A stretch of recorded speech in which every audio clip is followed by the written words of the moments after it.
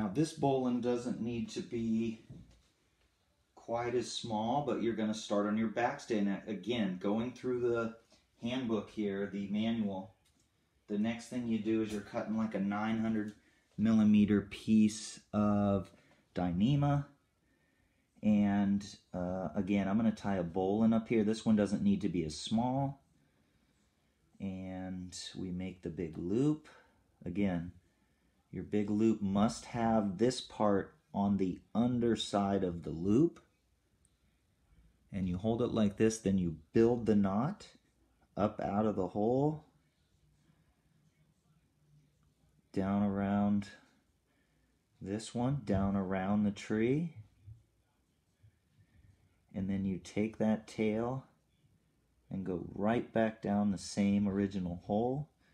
And again, this one doesn't need to be as small a bowline as the other ones, but I will pull it each direction there, tight, and then we're going to take this down and we're going to build the backstay.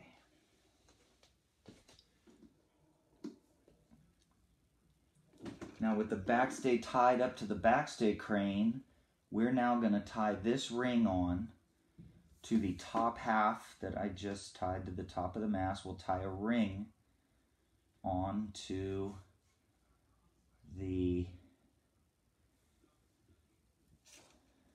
backstay.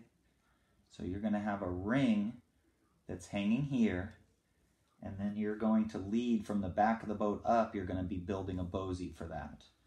So this could be kind of anywhere. I generally put it about boom height. Now my compression strut's kind of loose, so my boom's a little high right now, but anywhere in this range is fine. And again, I'm going to tie a bowline. Here we go. So I have the bowline built. I want the ring to end up to be about the boom height approximately. And so I've got to manipulate this knot just a little bit with my tweezers here, just to kind of make the knot smaller, make it not so it's not quite so huge. I'll pull this tail out here, pull it out, and I am going to go ahead and cinch this bowline down a little bit smaller.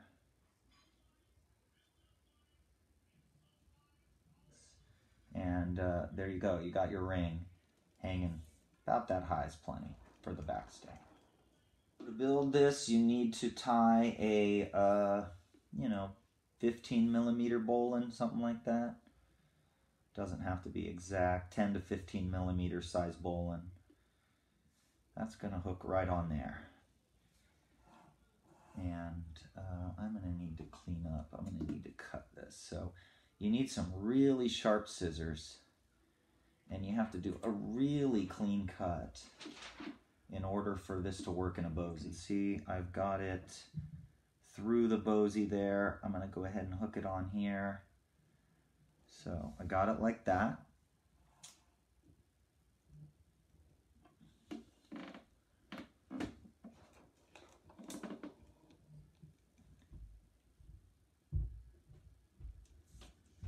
Goes through the ring.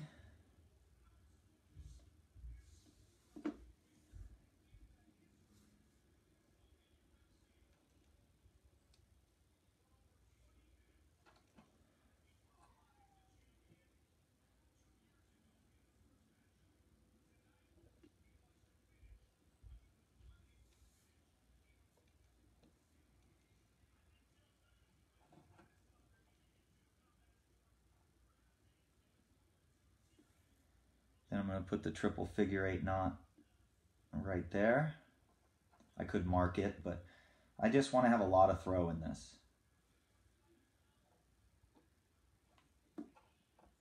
This is the one thing you let off at the end of every sailing, is you let your backstay off for sure, just to take the pressure off the boat.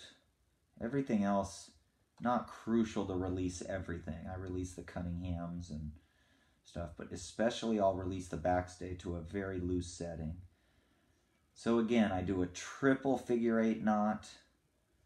That goes right there, and voila. I can just slide the bosey down, and that's going to put tension on it, slide it up, it's going to loosen it. So I'm pretty happy with it. You find you're going like this and it's bottoming out and hitting the bottom knot. You can put knots in this part to make little minor adjustments there. So there you go, your backstay. So number 12 there we just did. Number 13, it says adjust the compression strut. I would just not worry about that yet. Number 14, I would not worry about that either. And then it also says to adjust the silicone ring. So, you know, it's saying to set your backstay so that the measurement's 1090 millimeters. I wouldn't worry about that yet. The other thing that it's saying to do, to adjust the outhaul clue there so that the gap in here is a certain distance. And we're not worried about that yet. The next thing we're going to be doing is the jib boom setup.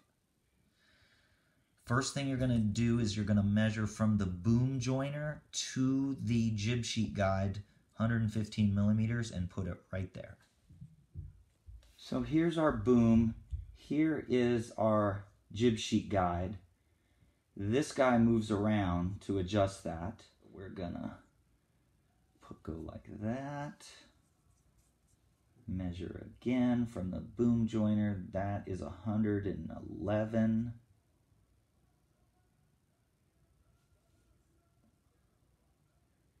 And again, we're gonna move this. We're gonna move this, but we need to just go a little more. We'll probably refine this once we get the boat rigged.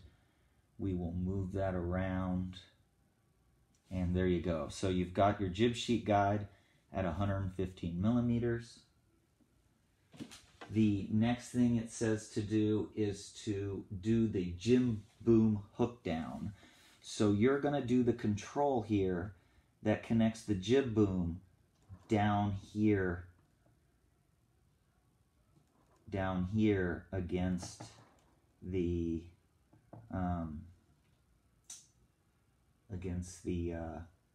ring. Now what I've done here is I've tied about a 25 millimeter bowline, which is what it says to do. And then what you do is you take your measurement here from the end of the loop in 65 millimeters. You are going to make a mark. There you go. You've got your black mark 65 millimeters away from there. And then what you're going to do is go by the directions, and you are going to slide the other end. You're going to go up through the bottom loop. So see that? You went up through the bottom loop. You're going to go through the top loop, back again through the bottom loop,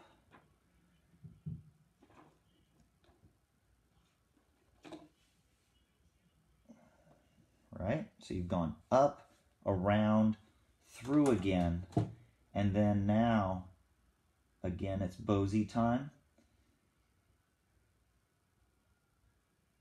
And this one is a little more sensitive because when I pull this bosey on, I don't want it to interfere with what's going to be my jib Cunningham eventually. So I usually try to keep this bosey somewhere, when it's tight, it's going to be somewhere closer to here.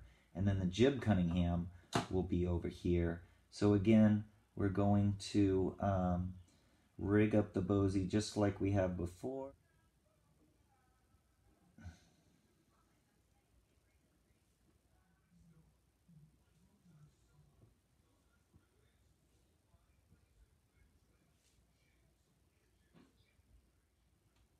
The aft hole, the jib Cunningham will go through the forward hole.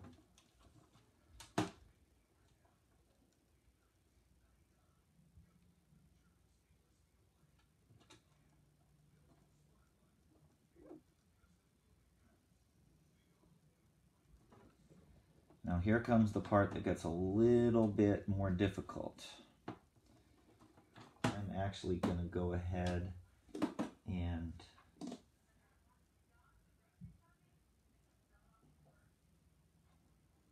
rig this. So I'm going to go ahead and set it up so I can get exactly where I want my bosey. Through the front hole.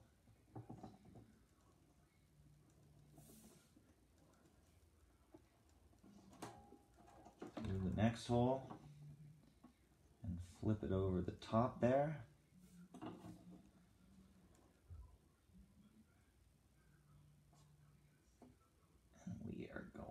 To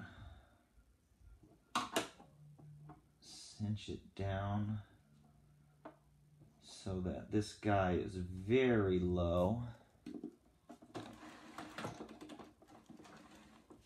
So what I've done here is I've pulled the jib hook down line that I'm rigging. I've pulled it right down, and that's about where I want that. I actually would prefer to have it on my tight setting. I want it a little closer. Okay, so then I'm going to take a little pen and I'm going to put a mark.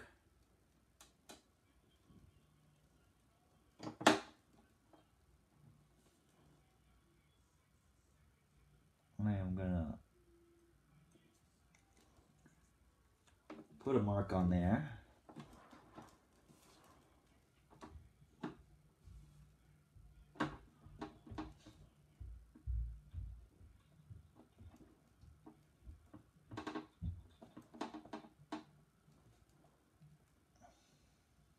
Might have done 4 wraps there. Okay, then I'm looking for my black mark is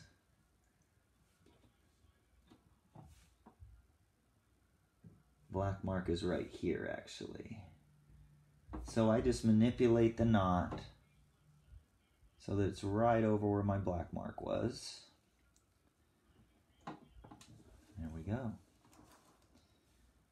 So as I slide that guy that way, this jib hook down is going to get down there.